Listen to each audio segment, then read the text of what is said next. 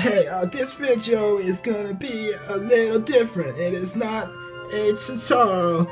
It is gonna be a reading of some of my fan fiction that I wrote. This story is based on The X-Files, which is a show starring Agents Mulder and Scully. Yeah, I like to do my fan fictions in like comic book form, because that way if they ever decide like to film it, it's like they already have the storyboards already done. So yeah, this story begins at the X-Files headquarters, and Agent Mulder is saying, that looks like that was another successful X-File mission, and now we finally know who really built the ancient pyramids.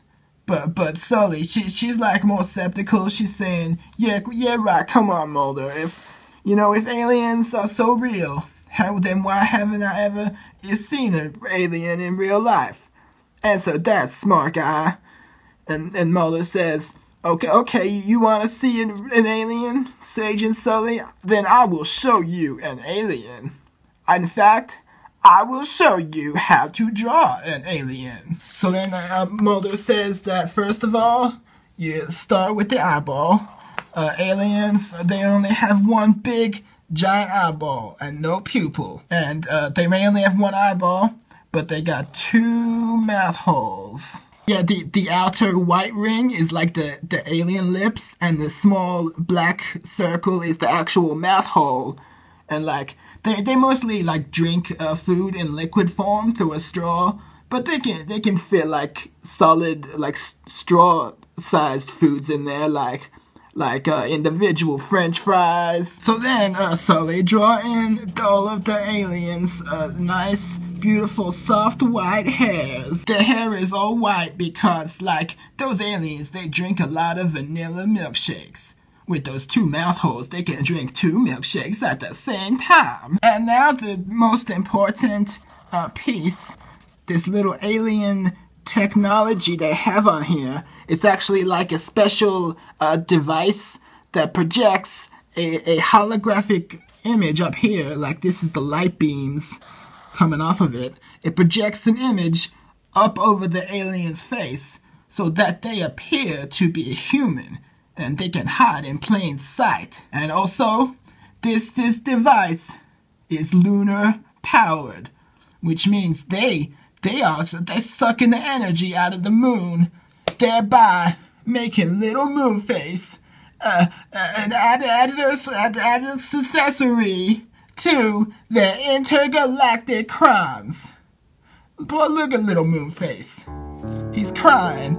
So anyway, after Agent Mulder tells Scully all this alien facts, then a real-life alien bursts in to the X-Files office. And Agent Scully is like, holy fucking shit, it's a goddamn motherfucking alien.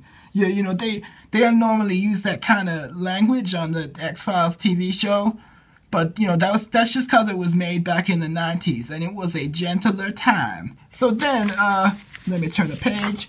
The alien fires a laser beam at the agents Mulder and Scully, and we cut to outside. We see the mysterious cigarette smoking man just standing around smoking, but the laser beam gets him right in the face, and he drops his cigarette, and the cigarette falls from his hand and lands on this innocent baby, and the baby bursts into baby flames. So then the alien is like, hold on a second, you guys, I gotta reload my gun.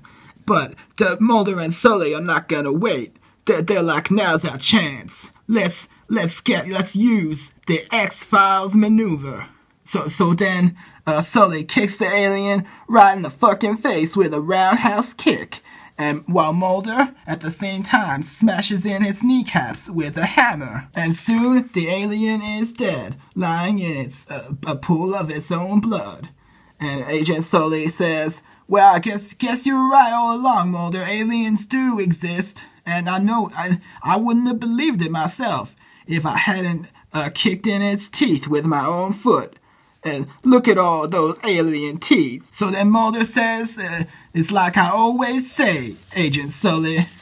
The truth is out there. Bum ba dum bum bum bum do do do do. So anyway, yeah, that's my fan fiction story. It was inspired by the X-Files, but it was also inspired by an actual incident in real life where I saw an alien from outer space. I saw it happen many years ago when I was but a child.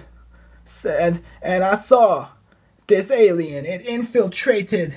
I saw one of these guys. It infiltrated the orphanage where I slept and disguised itself as the orphan master.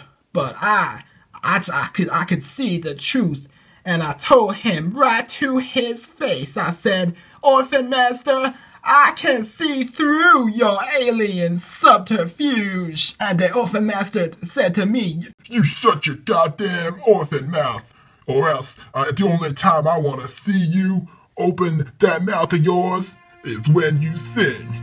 So sing, orphan boy, sing for your orphan food."